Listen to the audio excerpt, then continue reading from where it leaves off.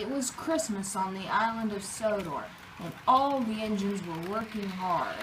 They loved Christmas very much and wanted to finish their jobs quickly. Duck was waiting at the big station for Sir Topham Hatt. Of all people that showed up, Bertie's driver. Sir Topham Hatt failed to get to the big station. He wants you to go pick up this year's Christmas tree. It's in the freight yard. So Duck went to the freight yard. I wonder what the Christmas tree is going to look like, he asked himself.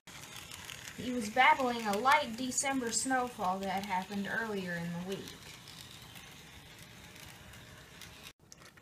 When he arrived at the freight yard, there was trouble. Duck couldn't tell which freight car was the one with the tree. His driver spoke to him. Duck, I'm pretty sure it's the freight car in front of you." "No way," Duck said. "That's just a flat car with a white tarp on it." This can't be the right place, Duck thought to himself, and he steamed away looking for the Christmas tree.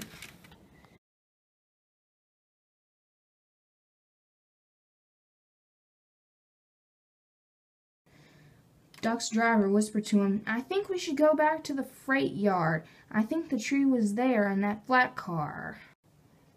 "Okay, if you say so," said Duck. When they arrived at the freight yard, Duck's driver got out and unwrapped the tarp.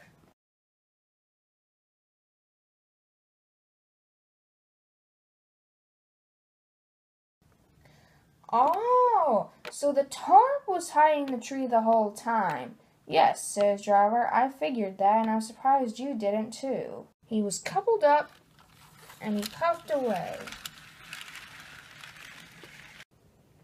A few hours later, the Christmas tree was up at the Sodor Junction station. Duck couldn't have felt more proud, and neither could his crew, and neither did Sir Topham Hatt, who eventually saw it.